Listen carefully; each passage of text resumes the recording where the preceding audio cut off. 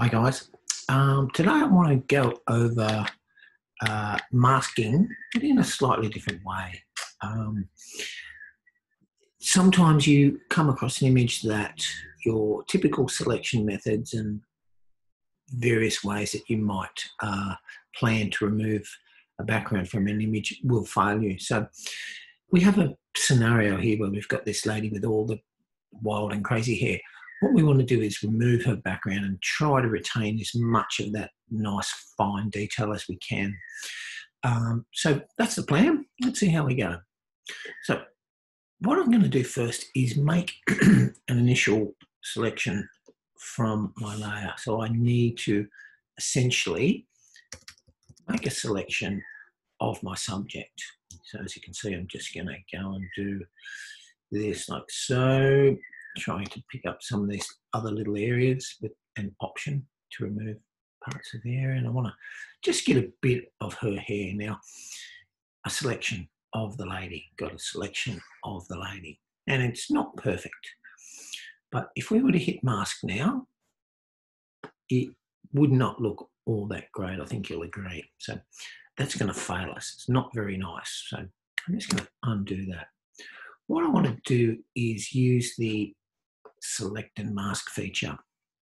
So once I have my initial selection on my layer, I'm going to make select and mask.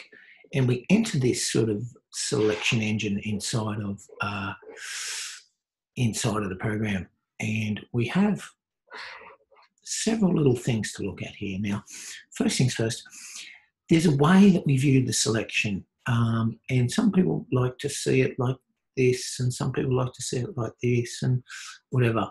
Personally, I like to see it like this because it's really quite definite as to what I have selected and what I don't have selected. So I'm going to stick with that. And then I'm going to use my Refine Edge brush. This is my Refine Edge brush tool. And what I'm going to do is just essentially just run my brush around the edges of my subject.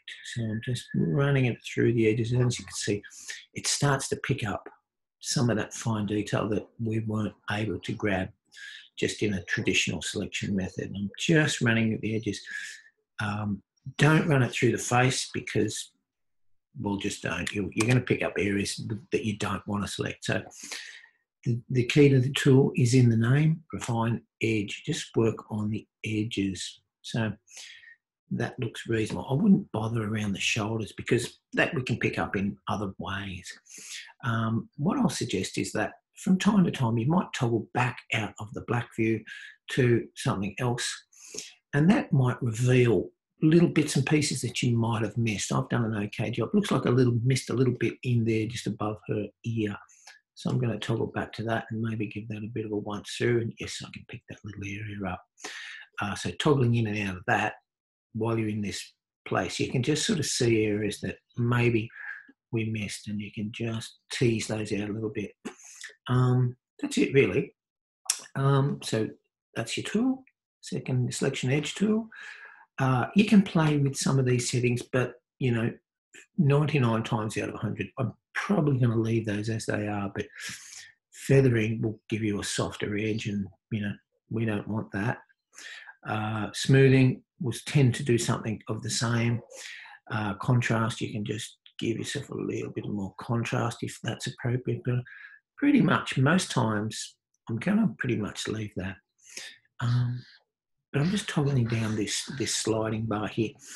I want to output this to this output settings. I'm going to output that to, I've lost that there, output to, going up there. I want to output that to a layer mask. I want to make sure I'm creating a layer mask from my selection and layer mask. Boom.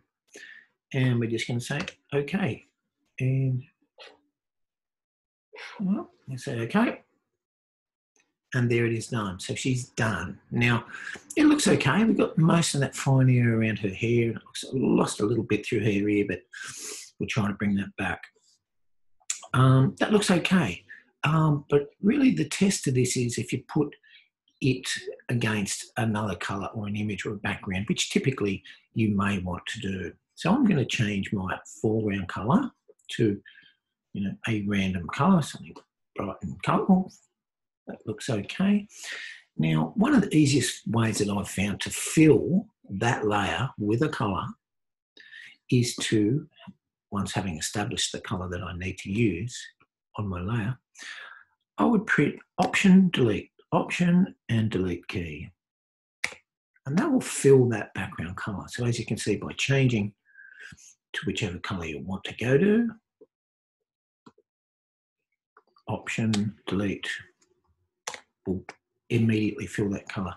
And you can see if we get in a little bit closer that it's pretty good, but there's a bit of a halo, a bit of a ghost around her in certain areas, and it hasn't been. It's good without being amazing. So we're going to see if we can't repair that a little bit. Okay. So there's a couple of ways we could tackle this. So I'm back on my image.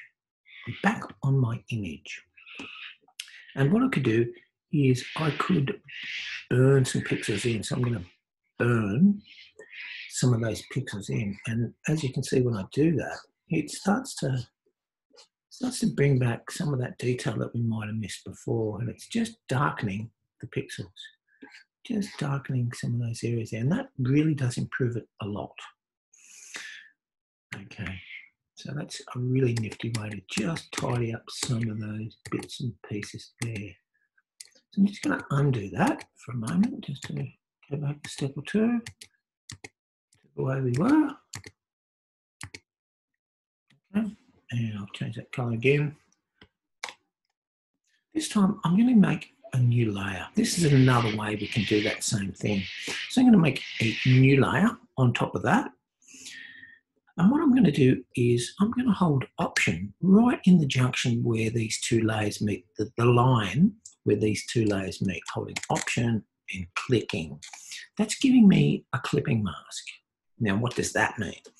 Well, a clipping mask is going to clip the contents of the top layer to the bottom layer. And just to illustrate what that would look like, so I'm going to make something extremely obvious here. A pink brush, and what it's going to do is paint in that area. That's what's going to happen. I can only paint within that area, which is pretty cool. But what I can do is I can select a color. I'm holding Option. I'm just sampling a color from the image. Holding Option, I can sample a color from the image. And I'm going to pick a nice sort of browny sort of colorish, so like some mid brown color. And then I can just maybe reduce my opacity a little bit. And I can start to bring back some of that colour. And it's a non-destructive way. It's probably a little bit more non-destructive than that first method. And by just painting into that top layer, as you can see, it can go on and off. I'm getting a far better looking sort of cutout, if you like. And I think that's a winner, guys. So that's Refine Edge. I think it's a great tool. Get to know it and practice it. Every image has different qualities. Every image presents different scenarios. And this is just a great way for us to sort of cut out things that would be very difficult to cut out otherwise. So that's Refine Edge. I hope that helps. Good luck, and I'll see you in class.